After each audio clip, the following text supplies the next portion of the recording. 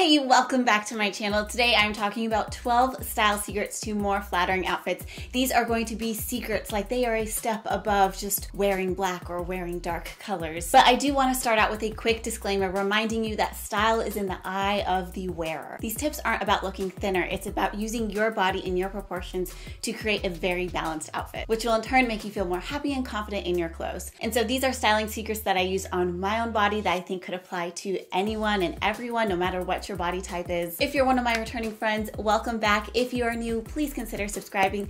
Everyone, no matter who you are, please like this video if you do, and let's get started. So the first thing that I think every single person should do is find their perfect rise. Because some people might think high-rise jeans help hold you in and give you that nice hourglass look, but if you have a short torso or if you're petite, then high-rise doesn't always work for your balancing out in all of your proportions. So what you're gonna do is you're gonna take out your tape measure and measure from under your crotch to just below your belly button.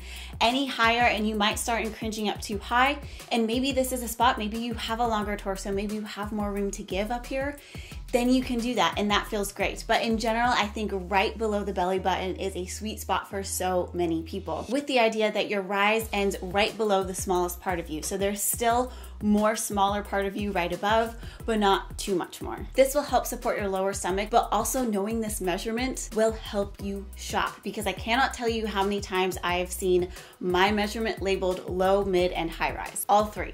Not even joking. So for this one, it's better to know your measurement rather than to say high rise or mid rise or low rise. My next secret is a little bit controversial because it involves V-necks. Now I feel like the V-neck t-shirt is just like the holy grail of like flattering, slimming t-shirt that just works on everyone. And I really do think it does, but I do think it also has its place, because what a V-neck will do is it actually elongates your neck. So if you're like me and you already have a really long neck and you have a short torso right here, it could really throw off your proportions vertically unless you are making them up below. So for example, I'm not tucking in this shirt, so I have a little bit more space down here. Not that this is a V-neck anyway, but kind of the same things apply. Now, if your neck's a bit shorter and you have a longer torso and you have more real estate to balance everything out, then a V-neck could be a really great option.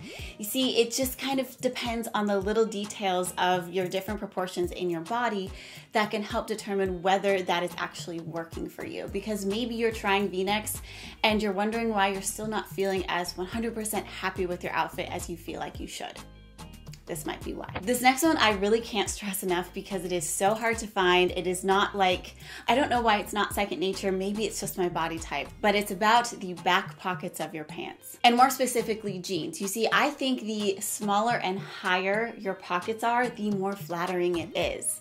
However, I feel like all pants pockets, all back pockets back here are large and low. Now maybe size is more of a personal thing depending on your body type, but if you're finding your pockets are often too low, it might mean that your hips are a little higher set, meaning you have longer legs and a shorter torso. It's a very common problem with us short torso people. And again, they're really hard to find. Even if they look high and small on the model, they might not look high and small on you, just because, at least for me, I do not have a model body type. But higher and smaller back pockets mean your booty's gonna look larger and it's gonna look a little bit perkier. You know, you're not gonna have diaper butt or a saggy butt in the back. Okay, my next tip is around ruching and draping fabrics. This is mostly in the area of tops and dresses. You can sometimes find it in skirts. I'm trying to think if you find it in pants. But anyway, when it comes to ruching and draping, you really want them to kind of look like they fit. Now, ruching and draping do a great job of camouflaging so much. Like off the rack, they are 99% going to look amazing on you,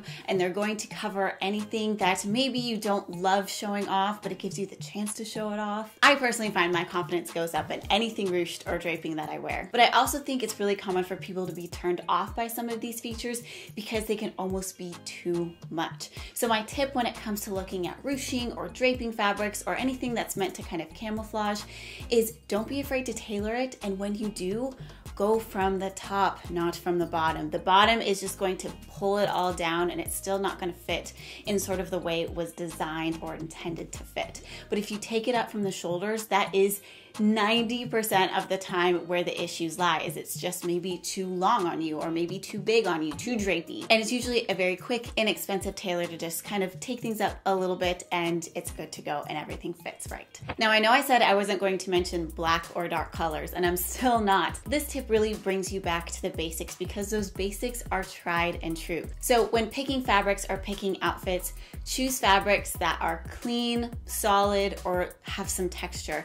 Kind of stay away from prints. Prints can work really well in certain situations, but I find that if you want a wardrobe full of really flattering pieces, the majority are going to be basics or just textures. In my opinion, finding the perfect pattern for your body type, your body shape, how you're gonna wear it for the piece, all of that, I think that is much harder to find. And so you're gonna have so much more luck with just going with a white t-shirt or a blue t-shirt or a gray sweater. All those textures and colors, they're very simple, but they're very classic and they're going to be great pieces, which will become great building blocks for great outfits that you're gonna feel really confident and happy in. I feel like a common piece of styling advice that we get when it comes to creating an outfit, looking even better in outfit, leveling up an outfit, making it look super flattering on you, it's always add a belt. We should all have just these huge wardrobes of belts. And I encourage you to take that with a grain of salt. In fact, I would encourage you to find softer belts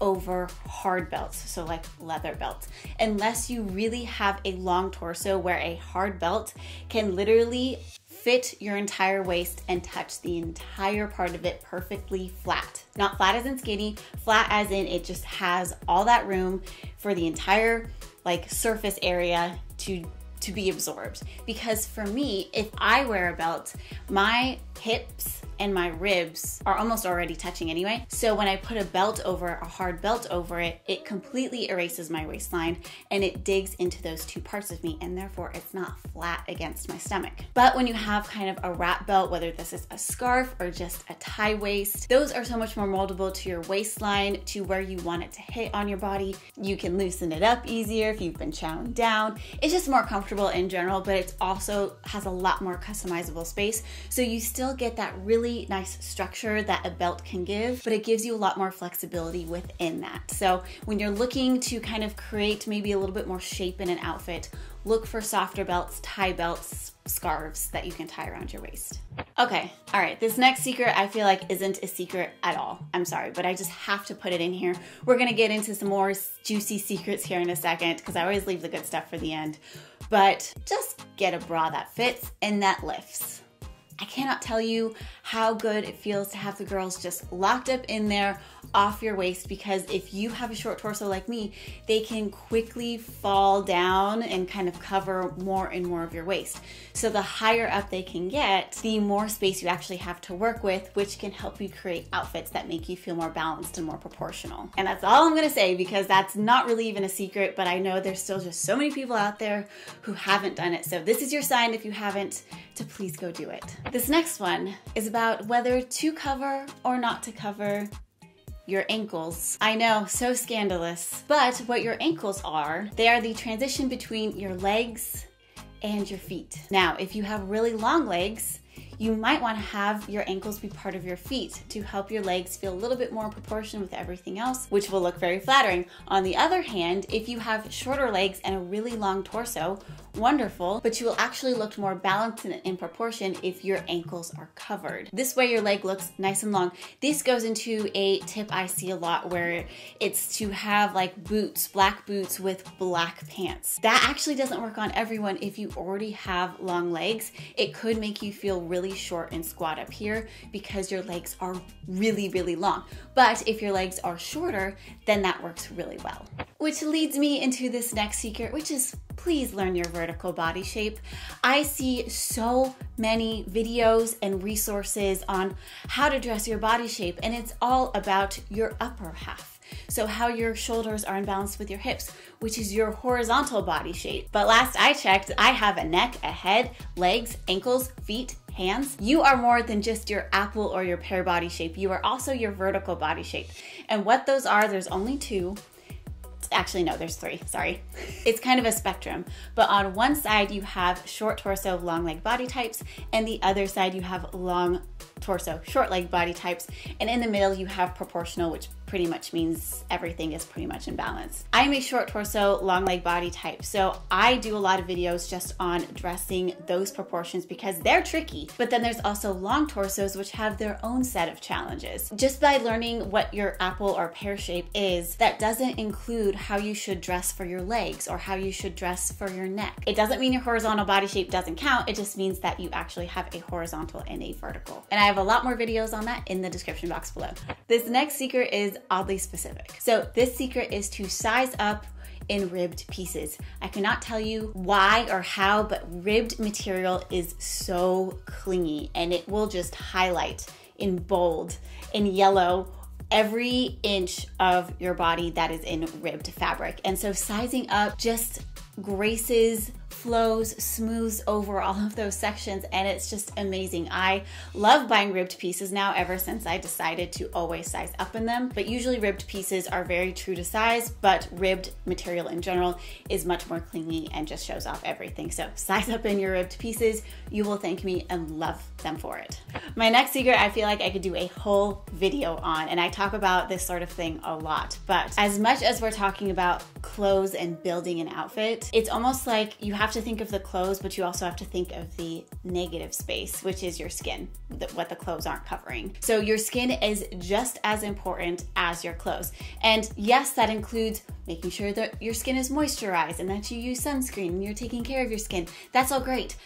But that's not the whole thing I'm talking about here. What I mean is just in the same way as my sleeve is like a 3/4 sleeve, my skin is making up the rest. So by this being a darker color and this being a lighter color, there's contrast going on as if I'm wearing a whole sleeve of color right here. The same goes for my neck in my V-neck tip from earlier. If you have a lot of skin up here, that is one big color that is showing, and then you need to balance that out with another large piece of color. If you have one big piece of color and then a bunch of little pieces of color, that may start to make you look imbalanced, out of proportion, and you may not just feel as flattered by that outfit. Kind of pay attention to that because maybe something isn't working because of the skin that is showing. This secret is one that definitely gets overlooked, and you can be as extravagant as you want with it or as simple as you want with it. But just in the same way that shoes complete an outfit, and shoes are one of the first things people see when they notice an outfit, you also gotta dress your hands. Now that can be simple, you can tell I'm a pretty simple hand dresser, but you do also have to dress your hands because people are going to notice your hands when they're talking to you. If they're on a table, if you're talking with your hands, like I know I like to, if you're showing them something, if you're pointing at something, they're going to be looking at your nails, they're going to be looking at your wrists, if there's any rings on your fingers, they're going to be seeing all of that. So bringing that into your outfit will actually make you feel more confident and more happy, and it could flatter the rest of your outfit. If your entire outfit is very extravagant and your hands are bare, depending on the outfit, that could feel really imbalanced. And then you start to maybe feel a little bit like, oh, well, maybe this outfit isn't working, when really it's just that you forgot to dress your hands. So thank you so much for watching. I'm going to leave some of my body type videos right here for you to watch. Please remember to like, comment, and subscribe, and I can't wait to see you in my next video. Bye.